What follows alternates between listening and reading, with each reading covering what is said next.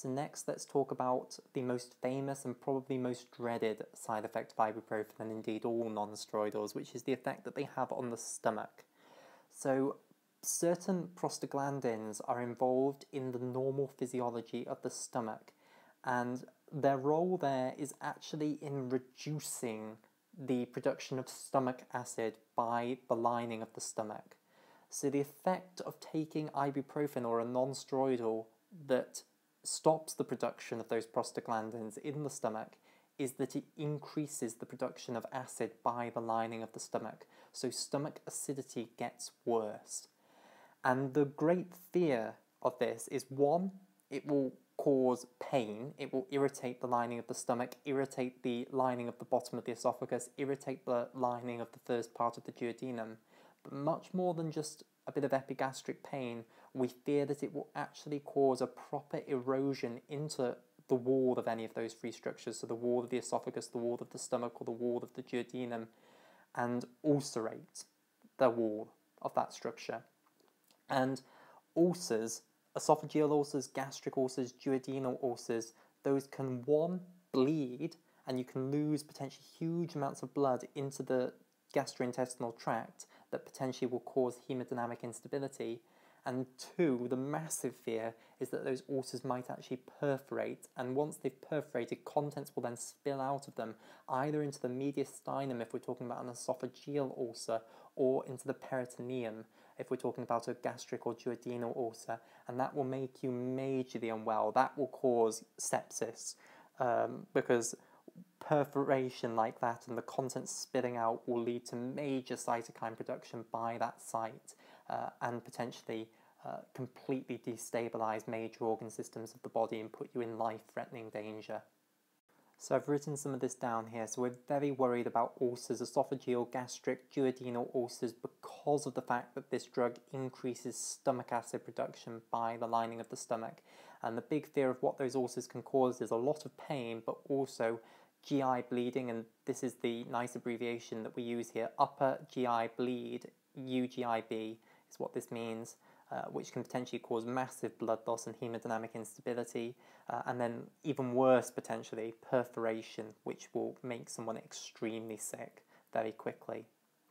And this fear is one of the major reasons that we avoid prescribing non-steroidals to elderly people, because when you're elderly, and elderly is usually classed in medicine as greater than 60 years of age, when you're elderly, every part of your body is just a bit more frail, a bit more fragile, and that includes your stomach and your duodenum and your esophagus, and it's more vulnerable to ulcerating from an increase in stomach acidity than in a young person. So a young 20-year-old, you can imagine that their stomach is a lot more sturdy, and a bit of an increase in the acidity of the stomach contents might not be able to burn a hole in it. Whereas a frail elderly person, their stomach's much more fragile, and it's more vulnerable to ulcerating. The other reason is that elderly people are probably on other medications, and a lot of other medicines can also increase stomach acidity.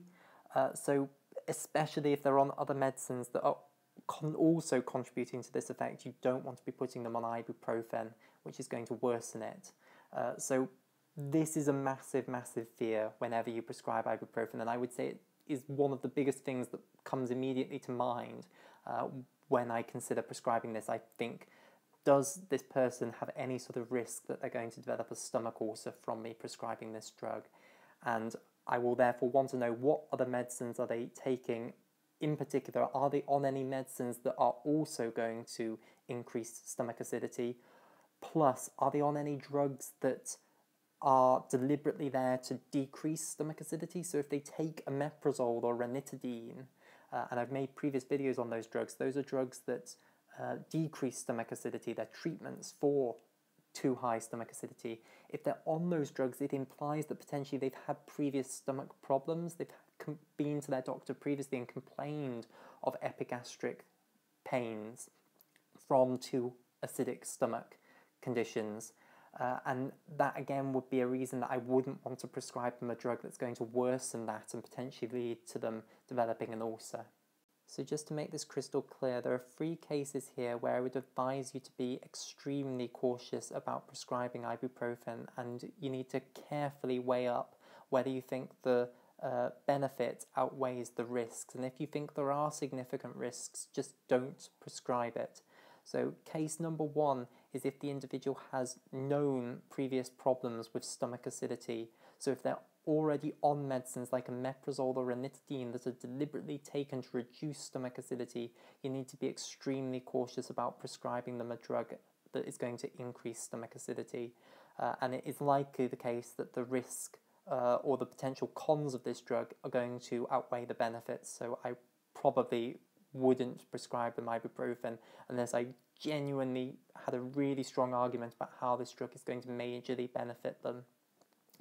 Case number 2 is if they're on medicines that already increase stomach acidity. Again, there you need to carefully weigh up, do you think the benefit is going to outweigh the risk? And if the answer is no, don't prescribe it.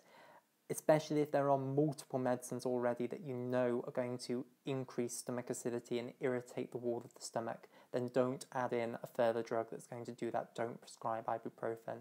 Again, unless there is an absolutely crystal clear reason why they have to have ibuprofen, why it's really going to benefit them, don't prescribe it. And then case number 3 is in the case where the patient is elderly, i.e. over the age of 60, and they're frail, fragile body. Again, you don't want to be giving them a drug that's going to increase their stomach acidity and put them at risk of ulceration. Again, if you're going to prescribe it to that group of person, you need to have a really good reason why you're going to do it and why the benefit outweighs the risk. And if the benefit doesn't outweigh the risk, just don't prescribe it. And just to clarify, you can prescribe ibuprofen and other non-steroidals to people over the age of 60. It's not a blanket ban, it's not a categorical contraindication, it's just a caution. Be cautious in prescribing it to people over the age of 60. Look at the person. Is the person very frail and fragile? Be very cautious in them. If they're more built, robust, it's a fit 70-year-old man on no medications, then maybe you're going to be less worried about prescribing them ibuprofen. So it's a caution rather than an absolute contraindication being over the age of 60.